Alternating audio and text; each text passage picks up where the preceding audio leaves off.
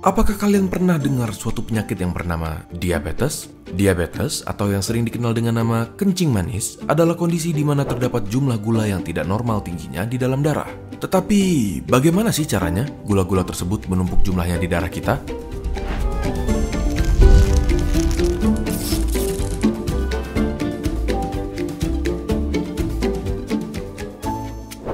Di saat kita makan makanan yang mengandung karbohidrat seperti nasi, kentang, dan lain-lainnya, karbohidrat kompleks tersebut akan dipecah menjadi bentuk yang paling sederhana, yaitu glukosa. Glukosa akan melalui suatu proses yang bernama glikolisis, di mana glukosa akan dipecah menjadi adenosin trifosfat atau ATP, suatu molekul yang berkontribusi terhadap energi di tubuh. Jika sudah terdapat cukup jumlah glukosa di aliran darah kita, organ kita yang bernama pankreas akan mengeluarkan hormon insulin yang akan mengubah glukosa menjadi molekul glikogen agar bisa disimpan di hati atau di otot sampai nanti dibutuhkan lagi.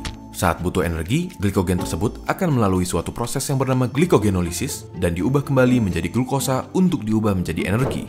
Diabetes, kondisi di mana jumlah glukosa sangat tinggi di darah, dapat dibagi menjadi dua tipe. Pertama, diabetes tipe 1, di mana sistem imun badan kita menyerang sel di pankreas yang bertugas menghasilkan insulin.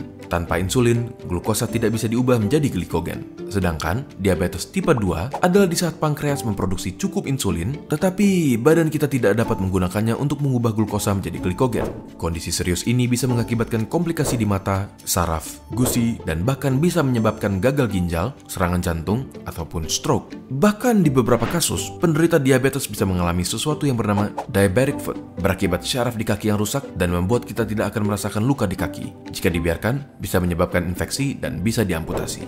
Ada baiknya kita rajin periksa ke dokter untuk mencegah terjadinya kondisi-kondisi yang tidak diinginkan. Kita juga bisa mulai berolahraga dan mengurangi konsumsi gula. Bagaimana menurut kalian? Apakah kalian suka dengan konten kali ini? Bantu teman kalian menghindari diabetes dengan membagikan video ini ke mereka agar mereka juga paham. Jangan lupa untuk subscribe demi mendukung keberlangsungan channel ini. Jika ada topik yang kalian ingin kami bahas, kalian bisa tulis di kolom komentar untuk kami lihat. Terima kasih dan sampai ketemu di video berikutnya.